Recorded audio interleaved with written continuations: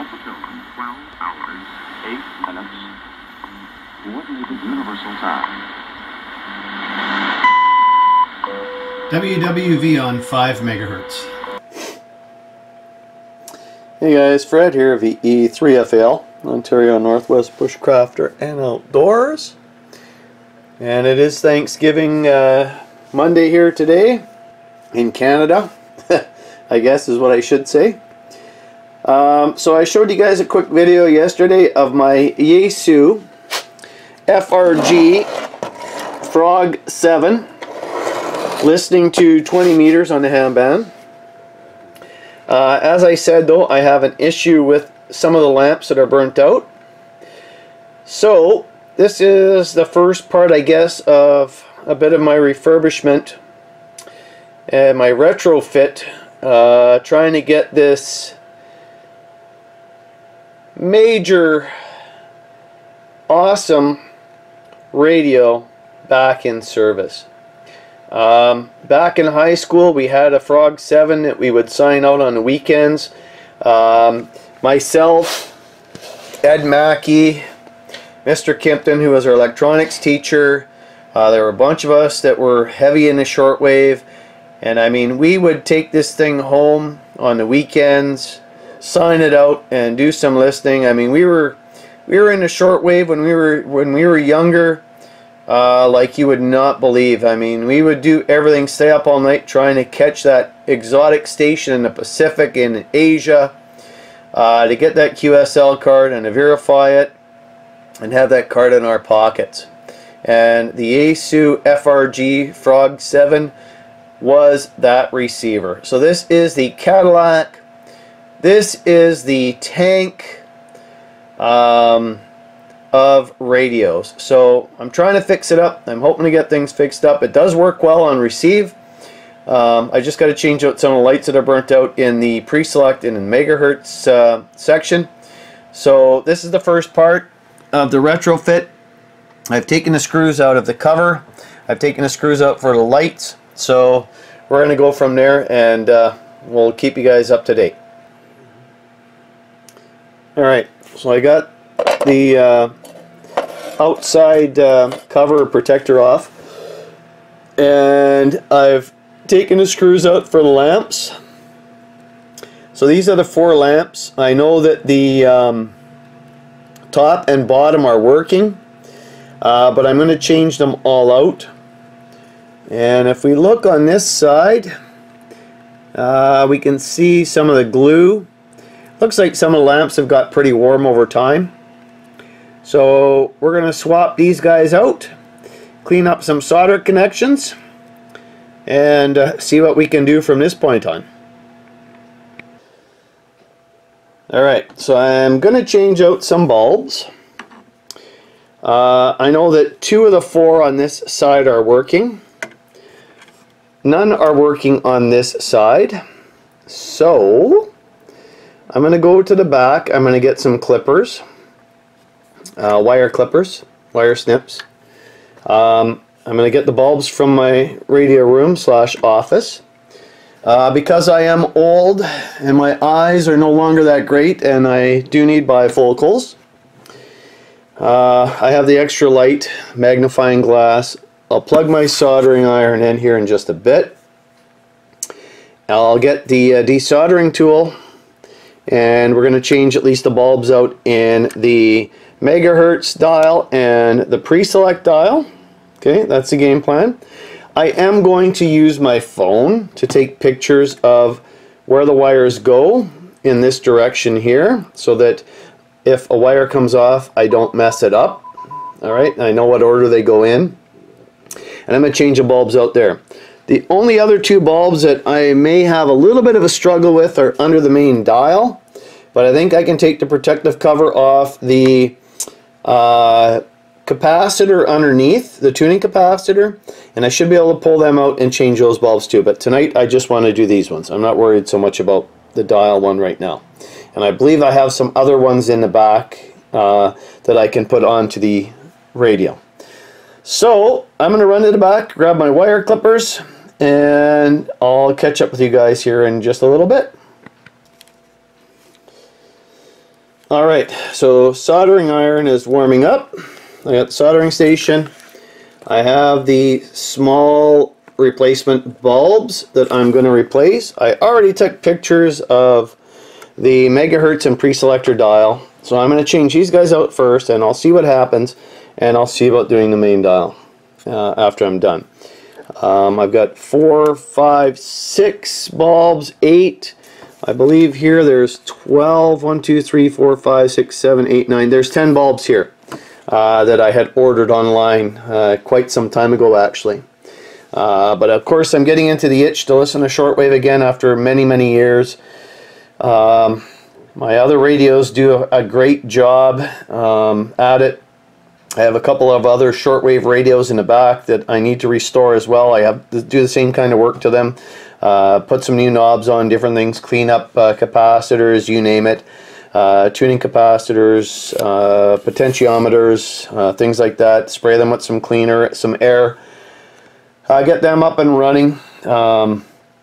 I have like a National back there. I have a couple of other radios. Is it an ICO? I can't remember now offhand. Sorry.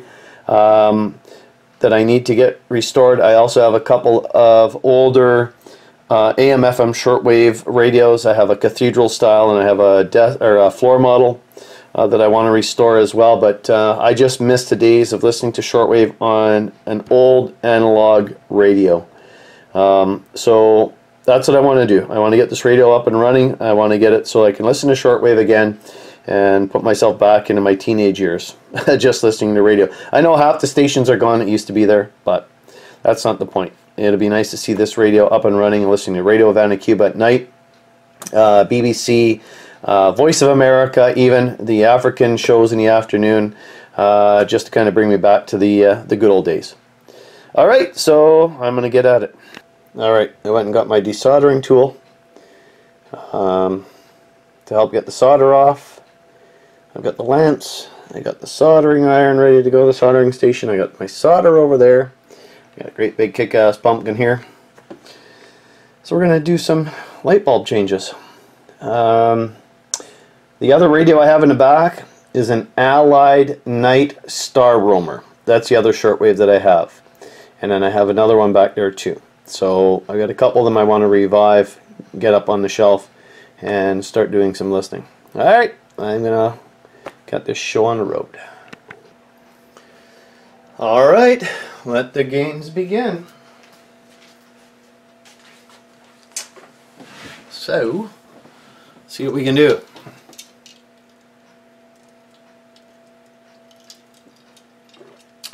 So, first things first. Let's unsolder.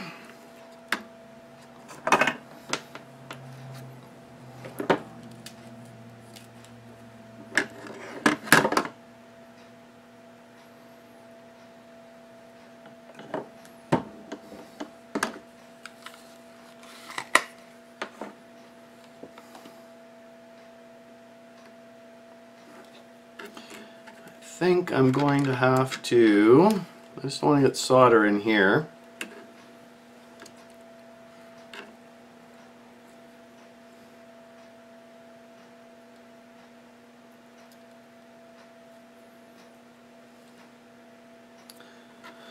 Take the brown wire off.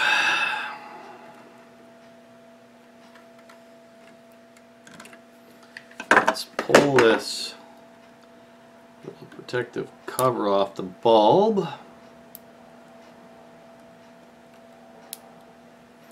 Not sure if I really need those. I know it helps to make it a little less brighter.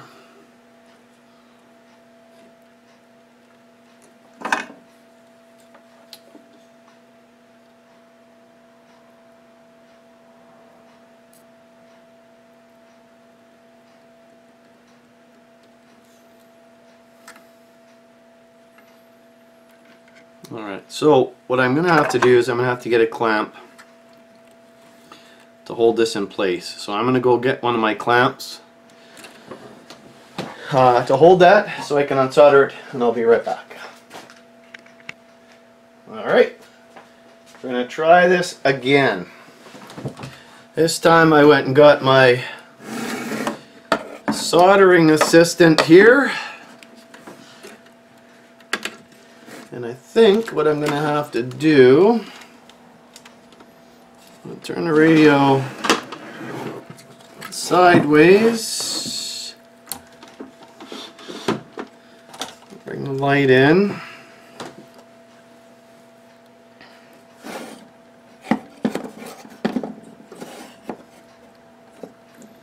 Bring this guy over, just like so. Alright, we'll see if that helps me or hinders me.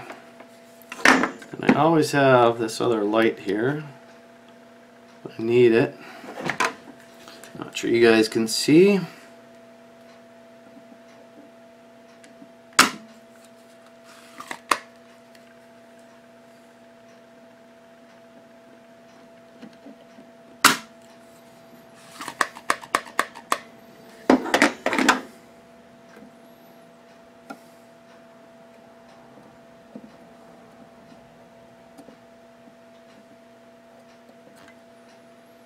Just got it pulled out of here.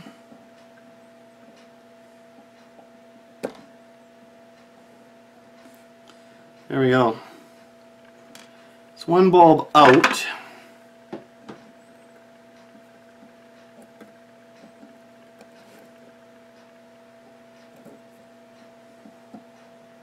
Just gonna get a small screwdriver. I have some dental tools, but just gonna grab a small screwdriver there to make sure that everything in between is cleaned out. Just want to make sure that in between is clean, in between the traces.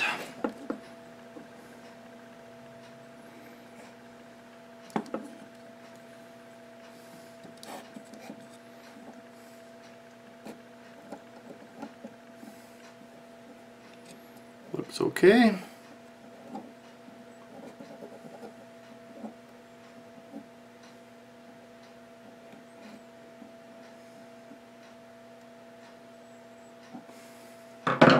Just trying to figure out how these bulbs are connected here.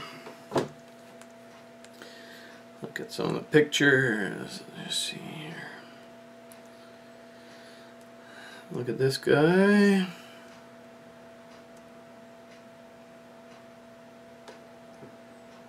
Alright, so yeah, the brown wire.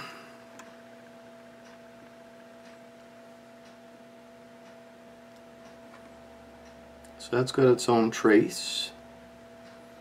Alright.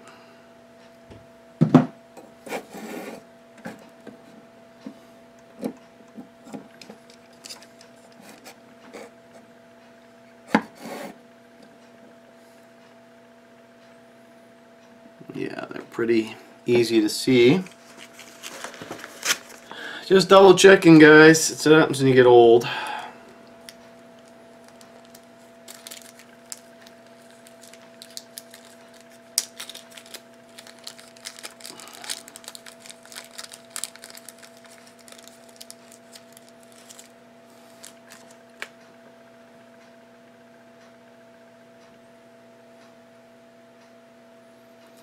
Alright. So bulb number 1.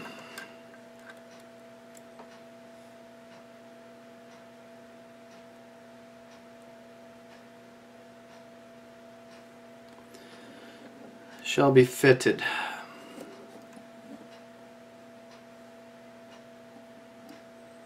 One trace there. One trace there.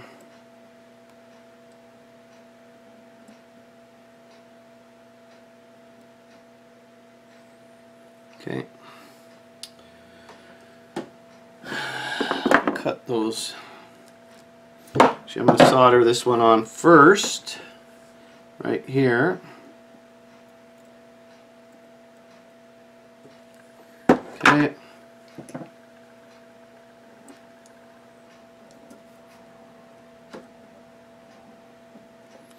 Smaller clippers, just got to find them.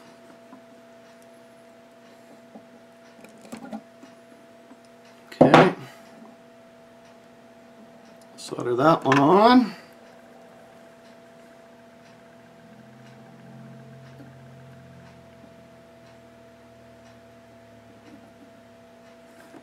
There we go. So the brown wire, once I'm done changing the lights, will go to here. Alright, so that's the process. So I'm going to turn you guys off. I'm going to finish this up near the end. I'll turn you guys back on and we'll go from there. Alright?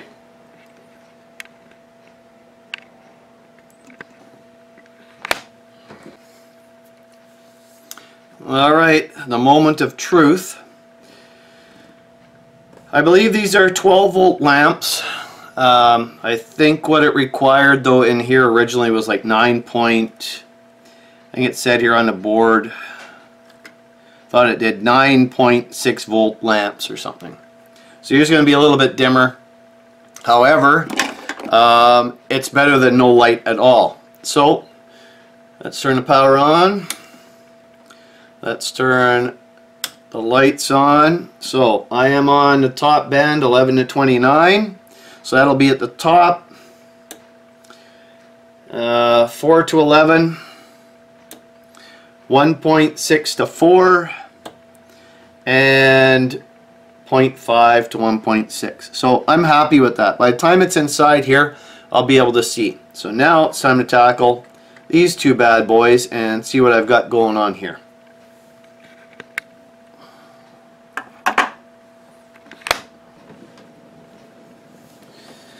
Alright, so just going to put these guys back. Put the screws back in. Then we'll see what it looks like, I guess. Now hopefully the ones that I didn't put the covers on, or the light condoms as I call them, aren't going to look too bad.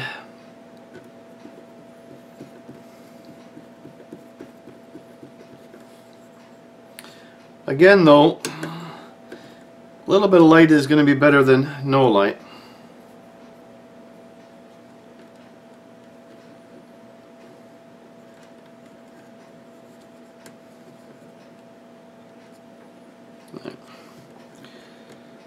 Navigate around these wires here and get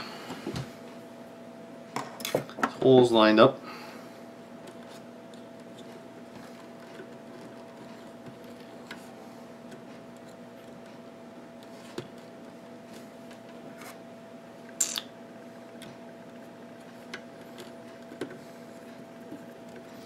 And of course not pinch any wires and cause a short. That's the last thing that we want.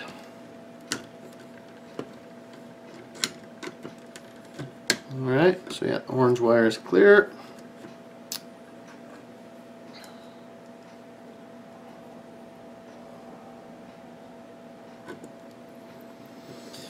Alright, so the only other thing I have to put back on before I put the cover on is, of course, the outside protector. Shut my soldering iron off, move it out of the way. So let's get all this other stuff out of the way. The old bulbs, the wire ends, solder, let's get that all out of the way as well before I throw those out. So I have 4 bulbs left. I still need 2 more for the display, for the main dial. Where's the light switch? Gonna turn that off.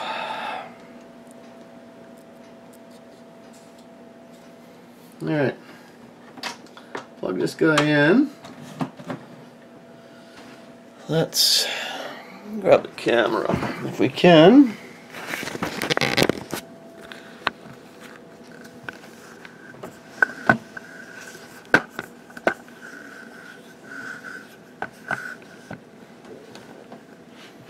Alright, power on, light on. So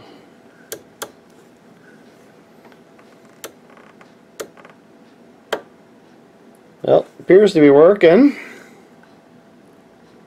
At least I have light behind there.